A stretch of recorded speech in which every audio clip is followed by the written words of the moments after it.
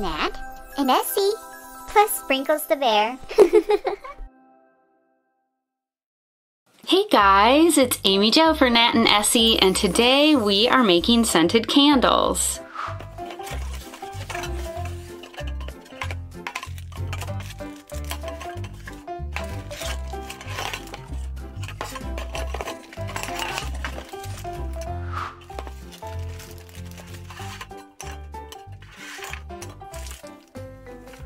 Okay, so let's take a look. Wow, there are so many tins. So there are 1, 2, 3, 4, 5, 6, 7, 8 tins. So we can make 8 different candles. And then we have 2 bags of natural soy wax.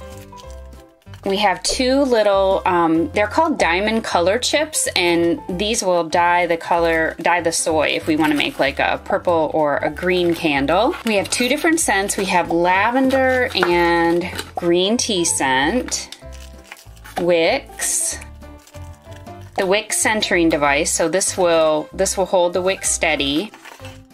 This is what we'll use to melt the wax, and I'm not really sure what this is.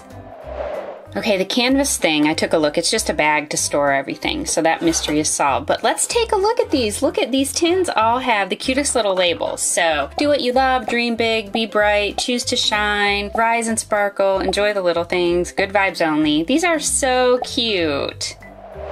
Okay, I've looked over the instructions, and step number 1 is to select the tins that you're going to use and then wipe them out with a paper towel, which I've done. I selected enjoy the little things, dream big, and do what you love. Each one of those is a message that I think is important. So we're gonna start with these.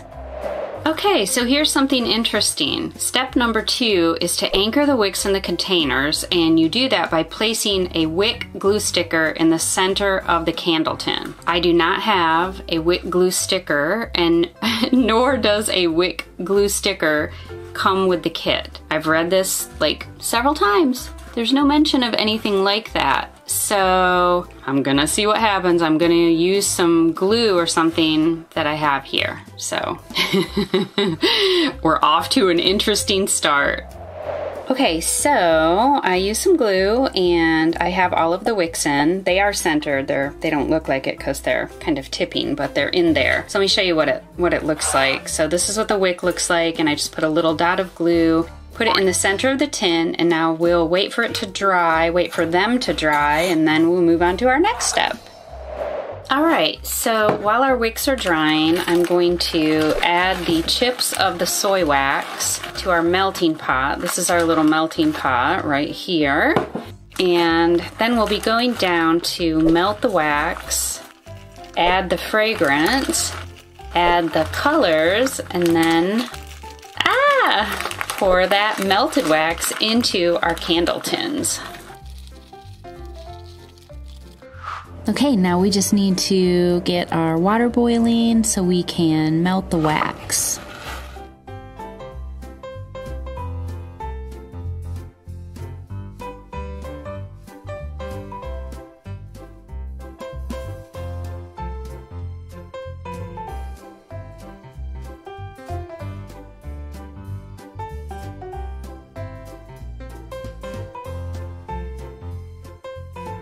Okay, I've got the tins ready next to the stove and our wax dye and the fragrances.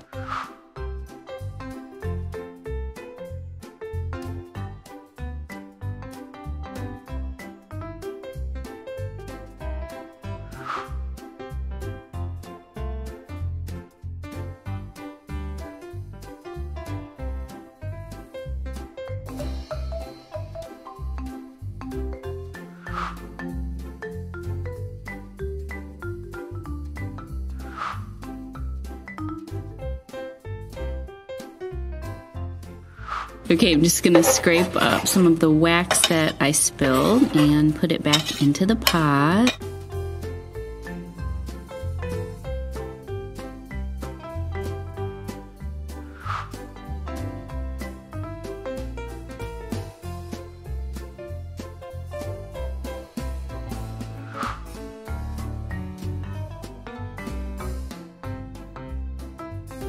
Okay, our wax is in our tins and now we just wait for them to dry.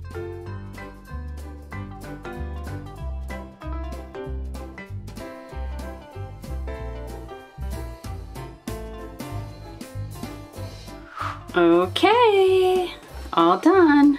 Oh, I have so much wax on this tray. I have to scrape that off. These are the ones that I added the purple to, and they're very, very light. They smell really good. So I did the lavender. It's a really nice scent. So this is the one that I did not add color to. And I have several tins left, 5 I believe, and some wax, and another scent, and some green dye. So maybe I'll do that soon.